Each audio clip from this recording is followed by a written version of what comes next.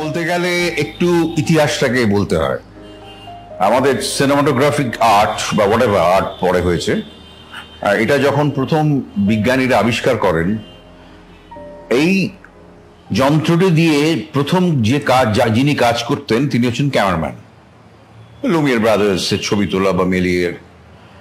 এই ক্যামেরাম্যানের পর এলেন এডিটর, যে এত রকমের মুভি ইমেজেস সেটাকে তো একটা অ্যাসিমিলেশন করতে হবে, অ্যাসেম্বলি করতে হবে, সাজাতে হবে।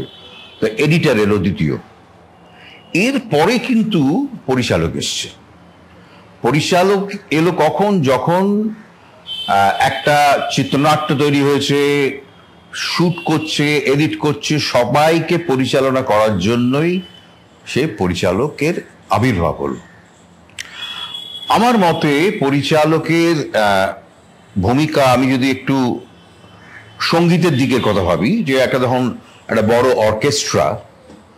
অর্কেস্ট্রাকে একজন কন্ডাক্টর তার ব্যাটন দিয়ে ইশারায় সে পুরোটাকে কন্ডাক্ট করেন। এখানেই পরিচালকের ভূমিকা এলো। সে একজন কন্ডাক্টর, তার নির্দেশ অনুযায়ী সকলে চলবে। কিন্তু আমার যেটা মত, একটা কন্ডাক্টর যেরকম নিজে ভালো মিউজিশিয়ান, পরিচালককেও কিন্তু তার ডিপার্টমেন্টের সব কাজ ভালোভাবে জানতে হবে। তাহলেই কিন্তু সে একজন ক্রিয়েটিভ ক্যামেরাম্যান, এডিটর, অ্যাক্টর সবাইকে পরিচালিত করতে পারবেন। এবং তার কাজ হচ্ছে সম্পূর্ণ ব্যাপারটাকে চালিত করা। আবার খানিকটা বলা যায় উদাহরণ হিসেবে ক্যাপ্টেন অফ দ্য শিপ বলি আমরা কথায় কথায়। তার মানে একটা নাবিকের কাজ হচ্ছে জাহাজটাকে ঠিক দিকে নিয়ে যাওয়া। এটা আমার মনে হয় পরিচালকের ভূমিকা।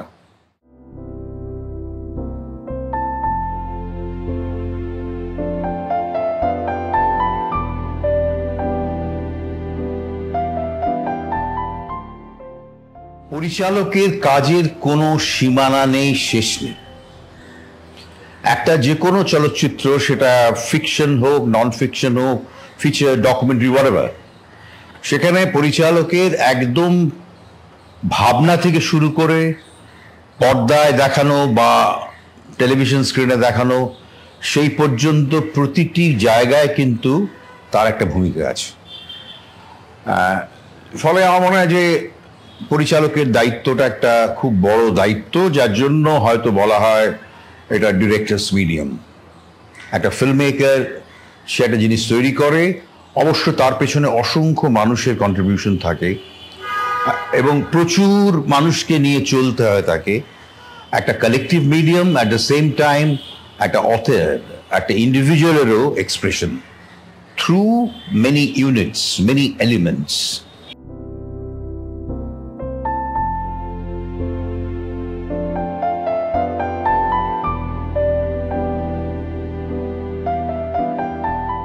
আমি যেভাবে ছবি করেছি বা এতদিন বা করছি, সেখানে আমার একটা টোটাল ইনভলভমেন্ট থাকে একেবারে গোড়া থেকে।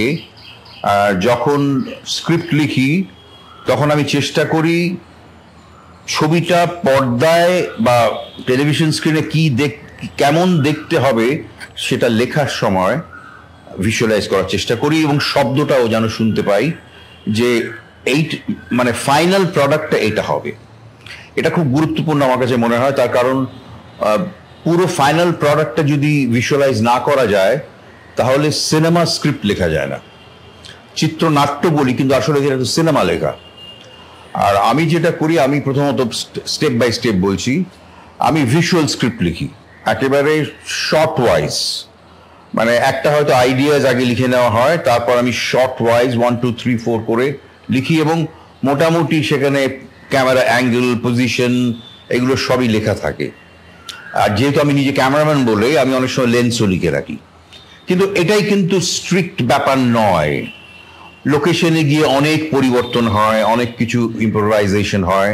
কিন্তু এটাতে সুবিধে হচ্ছে, একটা হচ্ছে মানে প্র্যাকটিক্যাল সুবিধে, সেটা হচ্ছে সমস্ত ইউনিট ইনক্লুডিং প্রোডাকশন জানে আজকে কটা শট হবে, কি ধরনের শট হবে, অ্যাসিস্ট্যান্টরা ভালো করে বুঝতে পারে। আর আরেকটা হচ্ছে একটা বেসিক এডিট হয়ে যায়, মানে একটা ছবি তো পারসিভ করতে হয়, মানে একটা পারসেপশন পরিচালকের বা তার সঙ্গে চিত্রনাট্যকার যদি থাকেন, এবং তার যে পারসেপশনটা কি হবে, তার একটা রিদম কি হবে, সেই রিদমটা সেট হয়ে যায় যদি এইভাবে স্ক্রিপ্টটা রেডি করা থাকে। তারপর প্রচুর পরিবর্তন হয়। একটা জায়গায় গিয়ে হয়তো সেটে পুরো জিনিসটা পাল্টে গেল, বা লোকেশনে এমন একটা কাণ্ড হলো, মানে আলো আধারি পরিবেশ বা ঝড় উঠলো, অনেক কিছু বদলে গেল। কিংবা অনেক সময় আবার বদলাতে হয় অভিনেতা অভিনেত্রীর সঙ্গে। যখন আমি ইন্টারাক্ট করছি, দেখছি যে ওর সহজভাবে এই কথাগুলো বেরিয়ে আসছে, সেখানে খুব স্ট্রিক্ট হলে হয় না আমার মতে, সেখানে ওই ইম্প্রোভাইজ করা উচিত ছবির স্বার্থে। আর এছাড়া ধরো শুটিংয়ের সময় আমি ক্যামেরায় চিরকাল থেকেছি, ক্যামেরা থেকেই ডিরেকশন দিয়েছি। তারপরে পরবর্তীকালে যখন আমার একটা ছবিতে ঈশান আমার সঙ্গে কাজ করেছে, আমার পুত্র, তখন খানিকটা আমার রিলিফ হয়েছে। তার কারণ আমার অনেক কিছুই করতে হতো, আলো করতে হতো, এটা করতে হতো, সব কিছুই যা ক্যামেরাম্যানের কাজ করে অ্যাক্টারদের ডিরেক্ট করতে হতো। কিন্তু আমার কোনো অসুবিধা হয়নি, অভ্যেস হয়ে গেছিল। মানে আমাকে অনেকেই জিজ্ঞেস করেছে, মানে আপনি কি ক্যামেরাম্যান সত্তা না পরিচালক? আমি ওই দুটো মিলিয়ে, এটা আমি আলাদা করে কিছু বলতে পারবো না। আমি ধরো মানে ইন্ডিপেন্ডেন্ট ক্যামেরাম্যান হিসেবে কোনোদিনও অন্য পরিচালকের কাজ করিনি, এক্সেপ্ট রিনার মানে অপর্ণার মিস্টার অ্যান্ড মিসেস আয়ার আর হরিসাধন দাশগুপ্তর কিছু ডকুমেন্টারি করেছিলাম। এছাড়া আমি নিজের ফটোগ্রাফি নিজেই করেছি। তো ওখানে করতে গিয়ে অপর্ণা অনেক দিন তো আমার বন্ধু বলেছিল আমার একটা ছবি তোকে ফটোগ্রাফ করে দিতে হবে। তো ওখানে করতে গিয়ে তো আমার এমন বিপদ হয়েছিল, আমার তো অভ্যেস শুটিং করতে করতে অ্যাক্টারদের করা। আমি শুট করতে করতে বলছি, কাকন কোনোভাবে তাকাবি না, কঙ্কনা একটু নিচু, চোখটা নিচু, অত জোরে চোখ করতে নেই, রাহুল লিটল মোর লাউডার, এইসব বলতে আরম্ভ করেছি। আমার চিরদিনের অভ্যেস। তারপরে শর্ট করে শর্ট পরে অপর্ণা আমার কানে কানে এসে বললো, গৌতম আমি কিন্তু ডিরেক্টর। যাই হোক, আমি বলছি এটা খুব মজার ঘটনা। তা আমার অভ্যেস হয়ে গেছিল। মানে এটা একটা ভীষণ গুরুত্বপূর্ণ ব্যাপার। পরিচালকের ক্যামেরাম্যান হতে হবে তার কোনো বাধ্যবাধকতা নেই, কিন্তু তাকে ক্যামেরাটা বুঝতে হবে, তাকে এডিটিং বুঝতে হবে, সাউন্ড বুঝতে হবে। যখন প্রথম আমরা ইস্টার্ন ইন্ডিয়াতে ডলবি সাউন্ড ব্যবহার করেছিলাম দেখা ছবিতে, আজ থেকে প্রায় 21 বছর আগে, সেখানে প্রথম ডলবি সাউন্ড ওটা আমরা, আমি স্ক্রিপ্ট লেখার সময় সাউন্ডটা যে মানে ছড়িয়ে যাবে, তার রাইট লেফট সেন্টার সারাউন্ড হবে, সেটা কিছু ইঙ্গিত দিয়েছিলাম। যেন ধর একটা ট্রেন, মানে সৌমিত্রদার চরিত্রটা বসে আছে, একটা কিছু ভাবছে, সারাউন্ড দিয়ে ট্রেনটা পাস করে গেল, বাড়ির কাছেই ট্রেন লাইন।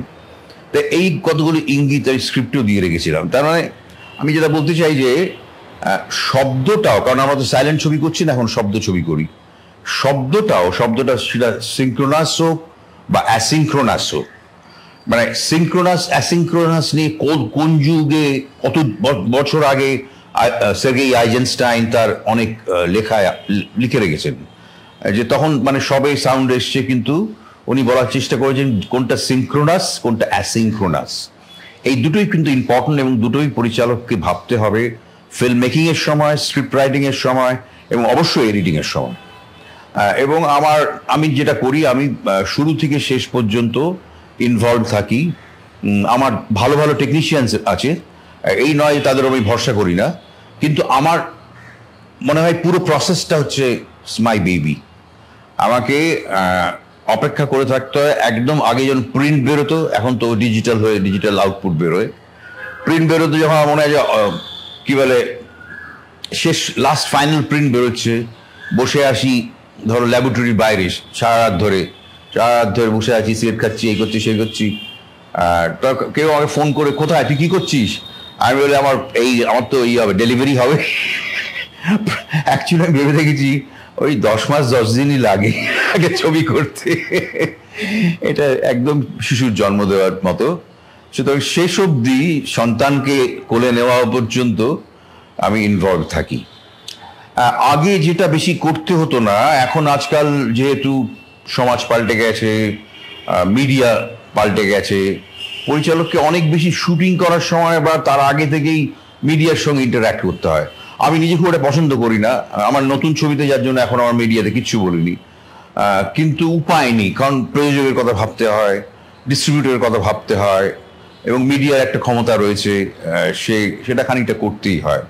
তবে আমার মনে হয় যে শুটিং করার সময় যখন মিডিয়া জিজ্ঞেস করে কি নিয়ে ছবি করছেন বলুন তো, সেখানে খুব সিম্বলিক্যালি কিছু বলা উচিত। আমি মানে গল্পটা বলে দিলাম, তাহলে দর্শকের সেই মজাটা থাকলো কোথায়? মানে সে তো যাবে সিনেমা হলে একটা কোনো সারপ্রাইজের জন্য, নতুন কিছু, একটা নতুন অভিজ্ঞতার জন্য।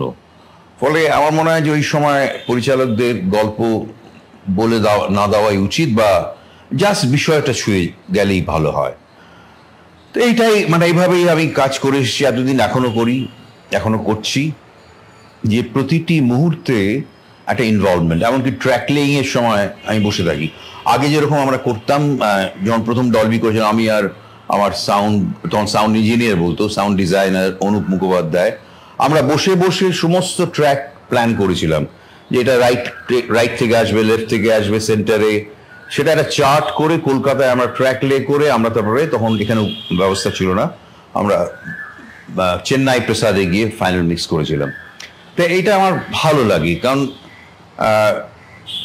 আমার মিউজিক কম্পোজ করতে ভালো লাগে। মানে একেবারে এটাও স্ক্রিপ্ট স্টেজে ভাবনাটা শুরু হয়, যে একটা বেসিক ফ্রেজেসগুলো কি হবে, সেটা খানিকটা নোট লিখেও রাখি। তো এইগুলো খানিকটা তো আমরা অনুপ্রাণিত হয়েছি মানিকদার কাছ থেকে, সত্যজিতের কাছ থেকে। উনি আমাকে একদিন জিজ্ঞেস করেছিলেন, তুমি স্ক্রিপ্ট কীভাবে লেখো? মানিকদা, আমি আপনাদের মধ্যে ভিজুয়াল স্ক্রিপ্ট লিখবো। খুব ভালো, খুব ভালো। তার কারণ হচ্ছে, ভিজুয়াল স্ক্রিপ্ট তুমি যখন লিখছো, তোমার এই একই কথা বলেছিলেন, তোমার রিদমটা সেট হয়ে যাচ্ছে, আর তোমার প্রোডাকশনের সুবিধা হচ্ছে। এই পরিচালক গেলেন, কি আর শট নেবেন, কখন নেবেন, প্রোডাকশন কিছুই জানে না, তাদের কথা তো ভাবতে হয়। মানিকদা আমার খুব সুন্দর বলেছেন, প্রোডাকশনের বিরাট সুবিধা হয়। তো যাই হোক, এইভাবেই কাজ করা। আরেকটা হচ্ছে, ওটা সম্পূর্ণ ইনভলভমেন্ট হয়, যে প্রতিটি জিনিস যারা কাজ করছেন খুব ভালোভাবে করছেন, কিন্তু ওই সেই কন্ডাক্টরের মতো বা নাবিকের মতো তাদের গাইড করা পরিচালকের অবশ্য কর্তব্য।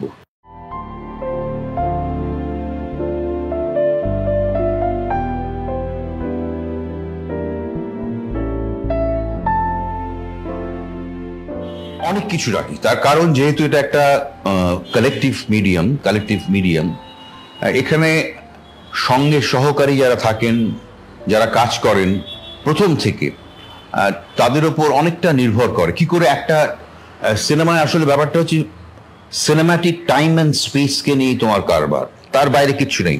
ফ্রেমের মধ্যে যেটা হচ্ছে সেটাই ব্যাপার, তার বাইরেটা মানে তার কোনো মূল্য নেই। কিন্তু ওই ফ্রেমের যে স্পেসটা, তার জন্য সবকিছু জোগাড় করে রাখা অ্যাসিস্ট্যান্টদের একটা বিরাট দায়িত্ব, এবং হোমওয়ার্ক করা, শিডিউল নিয়ে, তারপরে আরো খুঁটিনাটি নিয়ে ভালো করে হোমওয়ার্ক। কিছু কিছু অ্যাসিস্ট্যান্ট ভীষণ ভালোভাবে করেন, সেটা পরিচালকের খুব সুবিধা হয়। আবার শুটিং এর সময় অনেকে ভালো অ্যাসিস্ট্যান্ট খুব সুন্দর ফ্লোর ম্যানেজমেন্ট করতে পারেন, যে পুরো জিনিসটা কি হবে, যাতে পরিচালক ঠিক ঠিক জিনিসটা হাতের সামনে পায়, বা উপাদানগুলো তারা মানে সবসময় সাপ্লাই করে যায়। তো এরকম অনেক ভালো ভালো অ্যাসিস্ট্যান্ট আমার ছিল, কাজ করেছে, অনেকে জীবিত আছে, অনেকে নেই। তা এদের একটা বিরাট ভূমিকা রয়েছে, কিন্তু তাদের বুঝতে হবে যে পরিচালক কি চাইছেন, সেই তার সঙ্গে মানে সঙ্গীতে যে মানে টিউনিং এর বলে ব্যাপার আছে না, মানে সমস্ত অর্কেস্ট্রা রেডি আছে, টিউনিং ঠিক নেই, টিউনিং না থাকলেই কিন্তু বেসুরো ধরা পড়বে। অর্কেস্ট্রা কোথায় একটা ভায়োলিন বেসুরে বাজছে, সেটাও হচ্ছে, সেটা খুব ইম্পর্টেন্ট। যারা সহকারী তারা যেন খুব ভালোভাবে, তার টিউনিংটা খুব ইম্পর্টেন্ট। আরেকটা হচ্ছে যে মানে ফিকশন ফিল্মে মূলত, ডকুমেন্টারিতে অতটা প্রবলেম হয় না, আর কারণ ক্যান্ডিড শট তুলছি, সেখানে কন্টিনিউটি রাখা খুব মুশকিল। কিন্তু একটা ফিকশনে এই কন্টিনিউটিটা একটা বিরাট ব্যাপার, এবং সেখানে একটা কন্টিনিউটি অ্যাসিস্ট্যান্টের বিরাট ভূমিকা থাকে। যেমন ধরো, আগে তো কোনো রকমের আমাদের ভিডিও ছিলই না, ভিডিও অ্যাসিস্ট ছিল না, বা পুরোটাই ফিল্মে শ্যুট করা হতো, ল্যাবরেটরিতে প্রসেস হয়ে আসতো, তারপর দেখতে পেতাম আমরা প্রিন্ট। সেখানে যারা কন্টিনিউটি করতেন তারা কিন্তু হাতে এঁকে রাখতেন, যে হাতটা ডান দিকে ছিল, বাঁ দিকে ছিল সব। যেমন আমার একজন অ্যাসিস্ট্যান্ট ছিল, সে এখন নামকরা ডিরেক্টর, শৈবাল মিত্র। শৈবাল খুব ছোট ছিল তখন, আমার সঙ্গে কাজ করতো। শৈবাল খুব সুন্দর আঁকতে পারতো, ফলে ওর কন্টিনিউটি শিটটা খুব সুবিধা হতো। ও চট করে এঁকে রেখে দিত, মানে এখানে হাতটা এরম ছিল, এখানে চোখটা মুখ ঘোরানো ছিল, সেটা বিরাট সুবিধে ছিল। এবং তখনকার যারা কন্টিনিউটি করতেন তারা পারতেন খুব ভালো। পরে অন্তর্জলি যাত্রার সময় আমি বিদেশ থেকে একটা পোলারয়েড ক্যামেরা কিনে আনি। পোলারয়েড মানে তুলেই সঙ্গে সঙ্গে দেখে নেওয়া যায়। সেটা পেয়ে আমার অ্যাসিস্ট্যান্ট যে কি খুশি, যে কি ভাবাই যায় না, এটা ম্যাজিকের মতো, তুলছি ঠাক করে বের করে দেখে নিচ্ছি। তো যাই হোক, প্রচুর দায়িত্ব থাকে পরিচালকদের। আর পরিচালক মানে সহকারীদের, আর সহকারীদের খুব ভালোবাসতে হয়, ভীষণ মানে ভালোবাসতে হয়, স্নেহ করতে হয় এবং বন্ধুর মতো ট্রিট করতে হয়। এই তুমি আমার অ্যাসিস্ট্যান্ট, একটা হায়ারার্কি, ওটা আমি বিশ্বাসই করিনি, কোনোদিনই করিনি। মানে একেবারেই সহকারী মানে বন্ধু, মানে কমরেড ইন আর্মস একেবারে, অ্যাবসলিউটলি। তো এই হচ্ছে ব্যাপার। আমার ওদের কাছে অনেকটাই পরিচালকের প্রাপ্য আর কি, এবং ওরা দেয়ও, অনেক কিছু করে দেয়।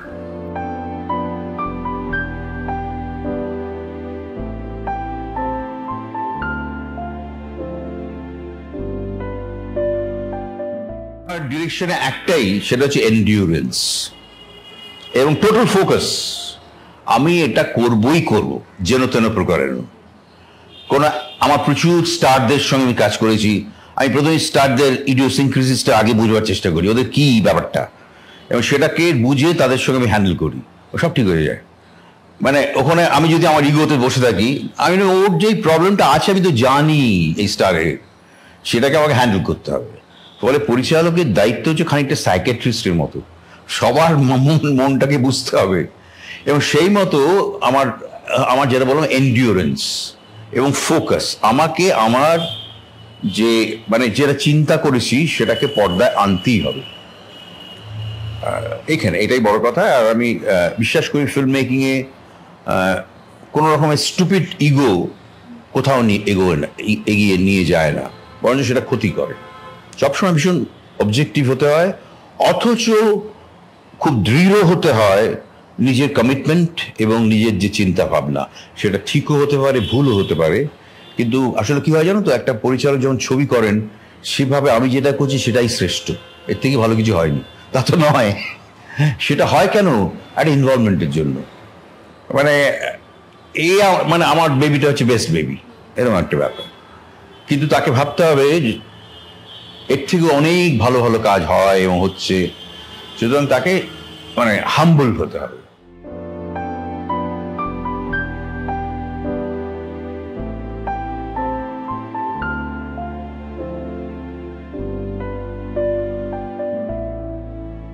আসলে এটা একটা সমস্যা এখন, নিশ্চয় সেটা ভাবতেই হয়, আর কিন্তু উপায় নেই, এর মধ্যে থেকেই তো ছবি করতে হবে। আর আরেকটা জিনিস যেটা চিরকালের প্রবলেম, যদি আমার ছবিটা না চলে কি হবে? তার মানে সবসময় ছবি চলবে এর গ্যারেন্টি আজ পর্যন্ত কেউ দিতে পারে না। চার্লি চ্যাপলিন, তার ওরকম সুপার ডুপার হিট, কিন্তু ওয়ার্ল্ড ওয়ারের পরে চার্লি দেখলো যে ওই ট্র্যাম্পের আর কোনো ভূমিকা নেই, আর করলেন না। উনি মুশিবেদু করলেন বা ওই ধরনের ছবি করলেন, যে ছবিগুলো কিন্তু আগের মতো চললো না। কিন্তু তাই বলে কি ছবিগুলো চার্লির আগের ছবির মতো নয়? অসাধারণ ছবি, কিন্তু দর্শকের কাছে হয়তো অ্যাকসেপ্টেবল হয়নি। ফলে এই কন্ট্রাডিকশনটা চিরকালীন, যে একটা কোন ছবি চলবে বা চলবে না। আমাদের দেশের উদাহরণ হিসেবে পথের পাঁচালী কানে স্বীকৃত হলো, প্রচুর লেখালেখি হলো এবং ছবিটা দারুণ চলেছিল মানে ব্যবসায়িক দিক থেকে। পরের ছবি অপরাজিত ফ্লপ, চললই না। ফলে তাই বলে কি পরিচালকের তো মনে একটা, সত্যজিৎ মতো পরিচালকের তো একটা মন খারাপ হয়েই ছিল। যাই হোক, এটা হয়, কিন্তু তা সত্ত্বেও ক্রমাগত নিজের কমিটমেন্ট, নিজের বিশ্বাস, নিজের যে সৌন্দর্য বোধ বা শিল্প সম্পর্কে তার অনুরাগ এবং কমিটমেন্ট, সেটা অটুট রেখে চলাটাই কাম্য বলে আমার মনে হয়। এবং তার জন্য মনের জোর দরকার, কমিটমেন্ট দরকার। এইটা পরিচালকদের প্রবলেম চিরকালীন। তার সঙ্গে এখন বাড়তি প্রবলেম হচ্ছে এই বাজারের চাপ। একসাথে তোমাকে কন্ট্রাক্ট করে দিলে প্রয়োজক, পরপর 5টা ছবি করতে হবে। 5টা ছবি কি করব আমি? তখন তার নিজেদের মধ্যে একটা কন্ট্রাডিকশন হয়, আমাকে 5টা ছবি রেডি রাখতে হবে, পরপর করে যেতে হবে।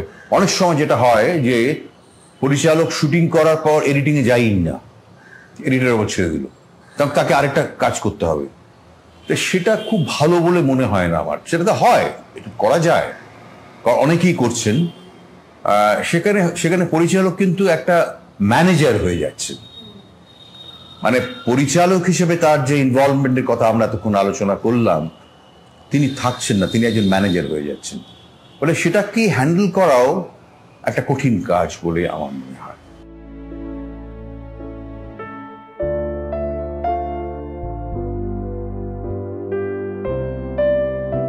অ্যাডভাইস যেটা দেবো সেটা হচ্ছে মন দিয়ে সিনেমাটাকে শেখা। এবং তার জন্য প্রচুর এক্সাম্পলস রয়েছে, প্রচুর বই রয়েছে। এবং আমার মনে হয় যে প্রতিটি ডিপার্টমেন্টের কাজ মন দিয়ে শেখা, একেবারে কনসেপ্ট টু স্ক্রিন। মানে এটা যদি শেখা থাকে তাহলে সে কিন্তু যে কোনো কঠিন পরিস্থিতিকে ওভারকাম করতে পারবে বলে আমার ধারণা। এবং প্রচুর আমার মনে হয়, আমি দু একটা বইয়ের এক্সাম্পল দিচ্ছি, নাম দিচ্ছি, মানে সবই প্রায় বিদেশি বই। আমাদের দেশে তো ফিল্ম সিরিজ নিয়ে বই খুব কম লেখা হয়েছে, বা টেকনিক্স নিয়ে। ভ্লাদিমির নিলসনের একটা বই ছিল, মাঝে বহুদিন আউট অফ প্রিন্ট হয়ে গেছিল, cinema as a graphic art. Nielsen Moscow স্কুলের ছাত্র ছিল, আইজেনস্টাইনের ছাত্র ছিলেন। এটা আমার কাছে একটা বাইবেলের মতো মনে হয় বইটা, both for director and cameraman. কিভাবে একটা সিচুয়েশনকে বিল্ড করতে হয়। উনি একটা এক্সাম্পল দিয়েছিলেন, পুশকিনের একটা কবিতা ছিল ব্রেজন হর্সম্যান। তার স্কেচেসগুলো তৈরি করে কিভাবে ক্যামেরা তাকে ট্রিট করবে। মানে বারবার পড়লেও মনে হয় যে এটা সবসময় রেলেভেন্ট, শিক্ষণীয়। ফিল্ম স্টাইল পাল্টে গেছে, টেকনোলজি পাল্টে গেছে, কিন্তু বেসিক যেমন আমরা কি নেসফিল এর গ্রামারকে ফেলে দিতে পারি, বা ব্যাকরণ কৌমুদিকে ফেলে দিতে পারি না। তো ওটা তো আসল শিক্ষা, ল্যাঙ্গুয়েজ শিক্ষার জন্য। ফলে এইগুলো আমার মনে হয় যে খুবই গুরুত্বপূর্ণ। আরেকটা দারুণ বই আছে, এটা পাওয়া যাচ্ছে এখন, techniques of film editing, Carroll rice R Gavin মুলারের লেখা। এটা কিন্তু ফিল্ম টেকনিক, এডিটিং এর টেকনিক নয়। এটা হচ্ছে উনি লিখেছেন এমনভাবে একটা সিচুয়েশন কিভাবে বিল্ড আপ করা যায়, কিভাবে একজন পরিচালক করেন। বিভিন্ন বিখ্যাত পরিচালকের এক্সাম্পল দিয়ে উনি দেখিয়েছেন কিভাবে একটা ছবি স্ট্রাকচার তৈরি হয়। আরেকটা বই ভীষণ ইন্টারেস্টিং পড়তে লাগবে সকলের, সেটা হচ্ছে ট্রুফো অন হিচকক। এটা একটা লম্বা, আলফ্রেড হিচককে ইন্টারভিউ করেছিলেন ট্রুফো। অরিজিনালি ট্রুফো আর শ্যাব্রল শুরু করেছিলেন, কিন্তু ট্রুফোর একটা লম্বা ইন্টারভিউ। এবং এখানে হিচকক যেভাবে ট্রুফোকে উত্তর দিয়েছেন, বা ট্রুফো যেভাবে প্রশ্নগুলোকে বা উত্তরগুলোকে বের করেছেন, সেটা থেকে ফিল্মের স্টুডেন্টসরা বা নতুন পরিচালকরা অনেক কিছু শিখতে পারেন বলে আমার ধারণা। কারণ এইগুলো দরকার জানা। আমাদের দেশে আছে কিছু বই, অল্প, মানে নরেনদেব একটা বই লিখেছিলেন সিনেমার ছায়ায় মায়ায়, 30s-এ, ভাবা যায় না। সেটাতেও ইন্টারেস্টিং, বাংলায় লেখা। তাছাড়াও অনেক ভালো রচনা আছে, সত্যজিৎ রায়ের লেখা আছে, মৃণালদার আছে, অনেকের। আমরাও ছোটোখাটো কিছু লিখেছি। যাই হোক, এইগুলো পড়লে মানে পরিচালকের, অন্য ভালো পরিচালকরা কিভাবে কাজ করেছেন, তাদের চিন্তাভাবনা কি, সে সম্পর্কে একটা সম্যক ধারণা হয়। মানে হঠাৎ আমি একটা ছবি করতে নেমে গেলাম, সেটা আমি কখনোই অ্যাডভাইস করব না। ভালো করে জেনে, আর এখন অনেক সহজ হয়ে গেছে ডিজিটাল আসার জন্য, অনেক তাড়াতাড়ি শেখা যায়। মানে এখন যেটা নিউজ, যারা নিউজ করে তাদের আলাদা ক্যামেরাম্যান দরকার হয় না, সে নিজেই তার মোবাইলে শ্যুট করে নিয়ে চলে আসে। ফলে ফিল্ম মেকারদেরও ভাবতে হবে, সে ইন্ডিপেন্ডেন্ট ফিল্ম মেকারকে, যে আমাকে আমার মিডিয়াটাকে জানতে হবে, যেটা নিয়ে কাজ করব সেটা যদি জানতে পারি ভালো করে, তাহলে আমার কাজটা, তাহলে আমি যেটা ভাবছি সেটাকে আমি এক্সিকিউট করতে পারবো। আমরা যখন একসময় আমাদের ফিল্মদের এক ছোট গ্রুপ ছিল, আমরা খুব সিনেমা নিয়ে, সাহিত্য নিয়ে অনেক সময় অনেক কিছু নিয়ে আলোচনা করতাম। আমার বাবার একটা টিউটোরিয়াল হোম ছিল সেখানে একটা ঘরে, তো বাবা এসে বলতো, বুঝতে পেরেছি, বাট আইডিয়া ডাজন্ট পে। ভালো করে শেখো এবং করো, এই হচ্ছে ব্যাপার। আমার অ্যাডভাইস যে আরেকটা চোখ কান খোলা রাখা, কারণ আমরা যা করছি, যা দেখছি, সেটা আমরা দেখছি এবং শুনছি। যেরকম ফিল্ম শেখা উচিত, ফিল্ম মাধ্যমটাকে, ফিল্মের টাইম অ্যান্ড স্পেস একদমই আলাদা, সেটাকে ভালো করে বুঝতে হবে, আর ওই চোখ কান খোলা রাখতে হবে। তার কারণ আমরা যেটা করব ফাইনালি, পরিচালক যেটা করেন, সেটা যে কোনো শিল্পের মতোই কিন্তু রিয়েল, আনরিয়েল অ্যান্ড সাররিয়েল, এটা হয়েই যায়। এটার কম্বিনেশন, তিনটের মিশ্রণই কিন্তু শিল্প সৃষ্টি হয়। এবং আরেকটা খুব গুরুত্বপূর্ণ, লেগে থাকা, মানে ইওর এন্ডিউরেন্স, যে আমাকে এটা করতেই হবে।